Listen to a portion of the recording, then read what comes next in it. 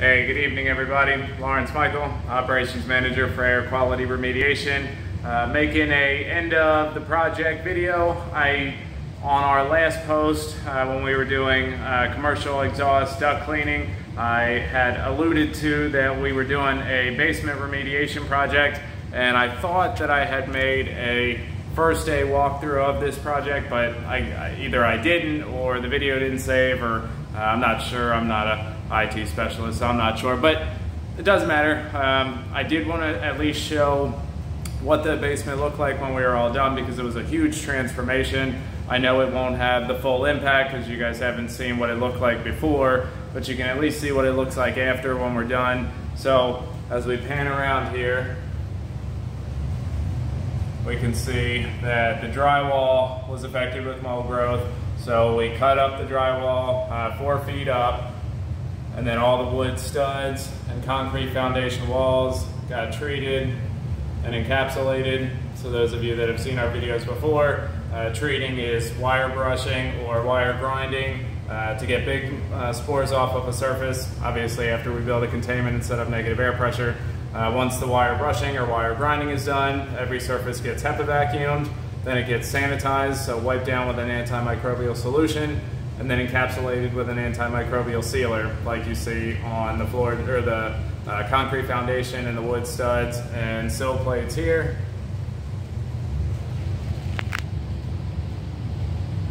And more here. So this is a partially finished basement.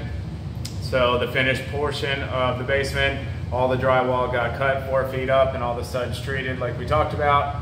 This flooring, when we started the job, there was so much stuff inside the basement.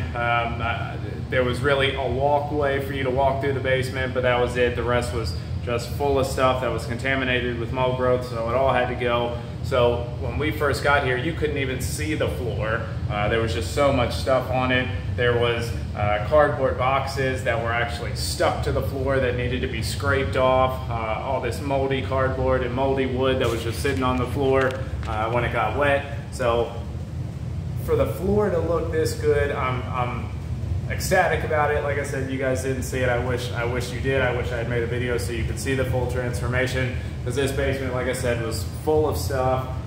There was mold on all the drywall 4 feet up. There was even a little bit of mold on the drywall ceiling, but because it hadn't rooted into the drywall, we were able to treat it and salvage it.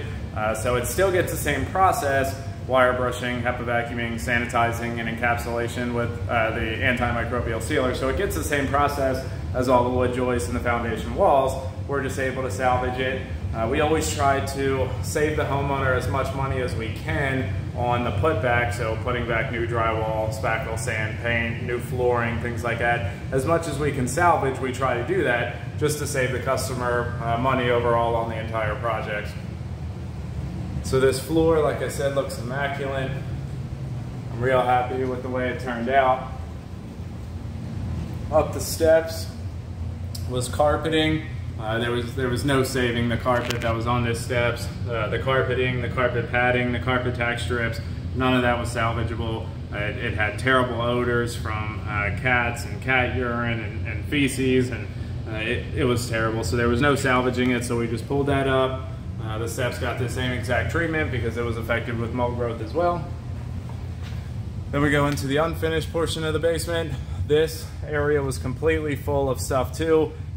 Same thing, you could barely see the floor because there were so many items in here. Same thing in here. Boxes and crates and things like that were all just sitting on the ground in water. So it was the same process. We had to scrape everything off the floor and then treat the concrete floor as well. So it bugs me that you guys didn't see the before video of this place, because there was just so much stuff in here, and it's a huge transformation. It's a complete 180. The homeowners will be able to sell the house now. You know, a home inspector won't have any issues down here. We do have our drywall guy coming in to put new drywall up. As I stated in the last video, for drywall, spackling, sanding, painting, tile and grout cleaning, carpet cleaning, we use Lamont Hampton from Hampton Enterprises. So he's gonna come in, put up new drywall, spackle, sand, and paint. But other than that, everything's about done. Everything in this area, both unfinished side and finished side, got decontaminated, so HEPA vacuumed and sanitized on all the items, every surface, from top to bottom, all the walls, everything gets HEPA vacuumed and sanitized for that decontamination process.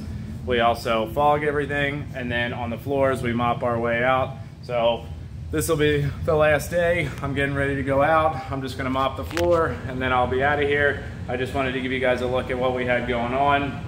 One other thing, over here we did find when we cut this drywall out that there was a big crack in the foundation that goes all the way from this window almost all the way down to the floor.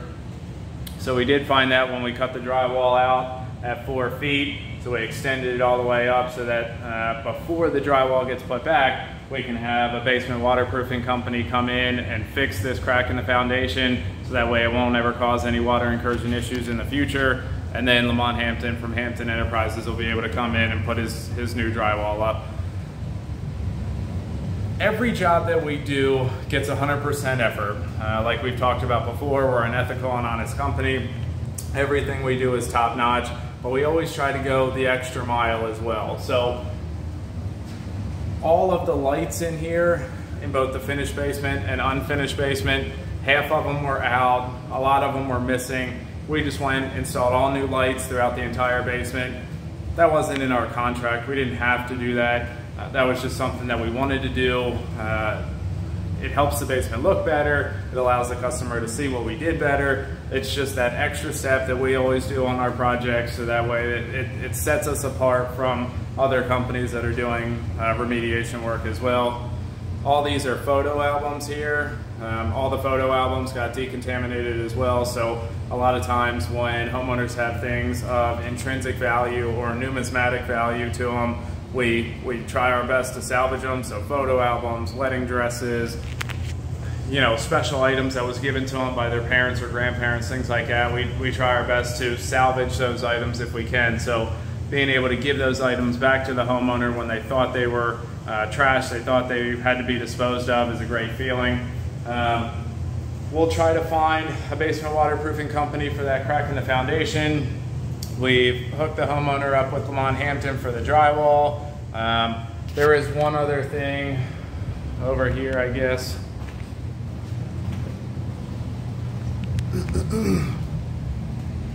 This hot water heater is pretty new. It's only a year or two old.